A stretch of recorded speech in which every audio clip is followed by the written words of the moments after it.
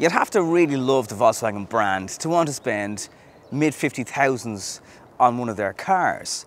If you can build a bit of emotion and passion into a car, whether it's its design or the engine or how it looks, then there's a good chance you can get someone to part with their money and get into something that is essentially a fancier looking Passat. Maybe that's why everyone I know in my life who has one of these cars has a company car allowance. Anyway, Volkswagen in the last 12-18 months have done really well with the ID3 and ID4, and you'd kind of excuse them for saying, if you want something with electric, just buy one of those cars. And also there's the ID5 coming soon. But the Arteon now has a battery in it, a 13 kilowatt hour battery, and it'll do a range of about 40 to 50 kilometers on a single charge, and will actually do motorway speed using just electricity if you like. It'll take about 3.5 hours to charge it on your wall box at home. It'll do 3.6 kilowatts charging. That's as fast as it's going to get. And today we're going to have a quick look around, check out the boot. What's the interior like? I did cover the shooting brake of this car earlier on in this year, so if you want to have a look at that video, it's up here. There's simply no other way to put it. It's just a gorgeous looking car sitting on 19-inch alloy wheels, the really prominent shoulder lines on it, creases in the door. One thing I really like about this exact car is there is €200 worth of an optional extra on it. So everything you're going to see in this Arteon today is actually standard in the e-hybrid version of it. Blind spot, reversing cameras, electric powered boot, which can actually be accessed from the button in the driver's door. There doesn't seem to be, that I can see anyway, somewhere under here to open it. It's a vast boot. It's almost 600 litres. It's also full of nooks and crannies, storage places down here for cables, a net here to hold things into place, additional side pockets for storage, white LED, crisp bright lights, decent shopping hooks that will actually carry something that's pretty heavy. And if you've got dogs, you can remove the parcel shelf, and even though it kind of has a saloon vibe, that hatchback really does give it an edge over something like a 5 Series. The main thing I can tell you about the back of the Arteon is just the legroom. It is vast. There's so much space. It feels almost limousine-like. Really big wide armrests. You might want to leave that down because for middle passengers, the seat's a bit narrow and the tunnel is huge. You can also access the boot of the car through the armrest, and I love the fact that the rear passengers get their own heated seats on the outside, their own individual aircon climate control with their own independent vents, and under here is a 2-pin plug, a USB-C and a 12-volt. There's some nice ambient lighting here that lights up blue at night time, and the sloping roof design of the car, yeah, it does cut into your headspace a little bit, you know, it's kind of that much of a gap, so taller passengers, try it out in the back first if you're going to spend a lot of time in the back of this car. I'll start with the wireless charging tray because if you've got the car in park, it's really quite awkward to get that in and out, but at least it has wireless charging. There's plenty of USB-C options down here, and you can do wireless CarPlay by pairing it up with the network that's on Volkswagen's own network in the car. The car is actually started now, but there's not a word out of it because there's a bit of charge left in the battery. And also this heads-up display is rising up very slowly. Now it kind of bobbles around when you're driving over bumps as well. It kind of cheapens it. I kind of would have expected something to be projected onto the windscreen for the money. Sunglasses holder is present, something that you don't get in the new Golf, for example. Stick your phone in there, keep them quiet in the back. You've got a GTE button, and that brings the car a bit more to life. I'll explain the total output with combined electric motor and petrol engine in a little while, but it's a 1.4, which you might have been a little bit surprised to hear. Glove box, loads of space. There's even a little twisty knob for turning on the chilled version. The interior really nicely put together, like that dashboard actually kind of reminds me of the Touareg. If you don't like Volkswagen's newest slidey system for climate, you're going to love this because it has physical kind of buttons. There's like just a big red button, big blue button. You want to get hotter, colder, heated seats, everything is there, and it's not on the actual screen. What is good about the screen though, you can obviously time your charging.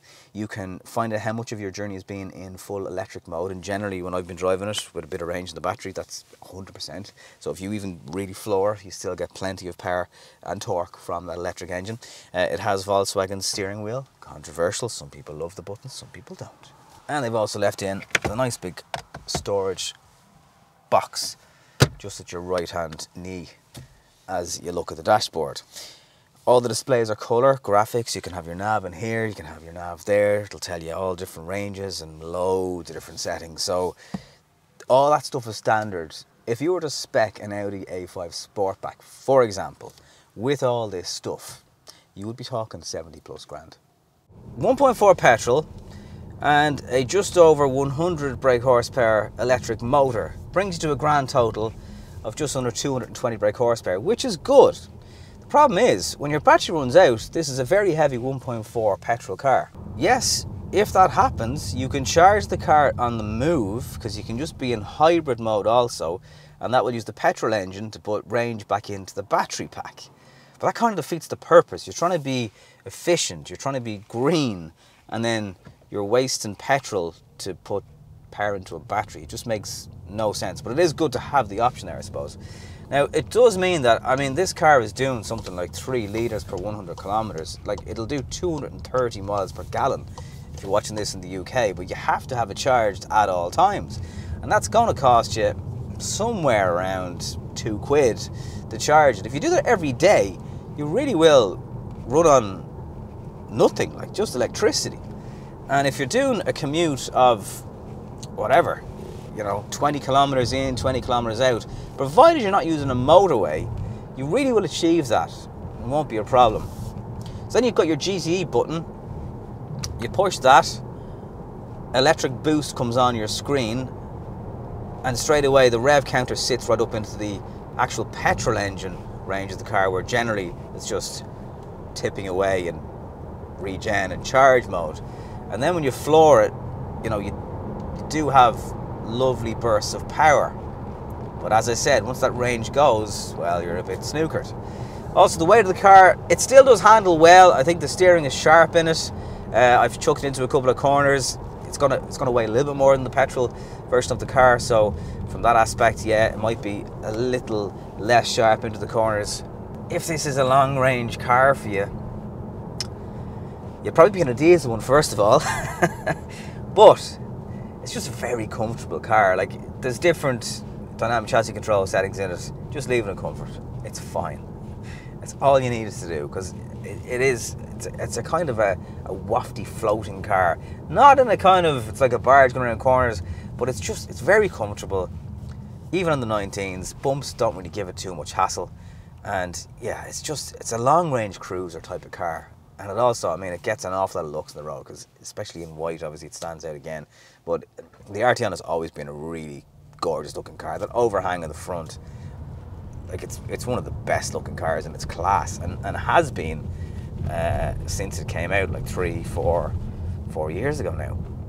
Do totally appreciate at this money you're going to be looking at an Audi A6, an A5, 5 Series, even the Lexus ES300H that we had on the channel. There's a lot out there, and there's a reason you don't see too many Arteons on the road, and that's half the attraction, because you'll have something that's actually properly rare and isn't in every car park in Dundrum and Blanchardstown and wherever else. You just don't pass too many of these on a daily basis, and that's probably why it gets so many looks as well, because for some people they're like, what is that? I'm sitting behind a Passat now in traffic, and it's just like, there's no comparison. This is just a far better looking car. Overall, a gorgeous car from Volkswagen. Yes, it is expensive. Yes, the battery compromises how it hands a little bit. Yes, it bugs me that there's halogen indicator repeaters when everything else is LED. But as a whole package, for what you get, even if you just go for a petrol version of this car, there's an awful lot in it. And the Arteon, once upon a time when it came out, felt very, very expensive. With this spec and PHEV, I do feel like there's actually a bit of value in it now when you factor everything in. Thank you so much for watching this video. Thank you for your subscription, your likes, your comments, anything you've done on the channel today in this video or in the past. To be beyond 20,000 subscribers is absolutely deadly, and I couldn't have done it without you. So thank you so much, and I'll see you in the next one.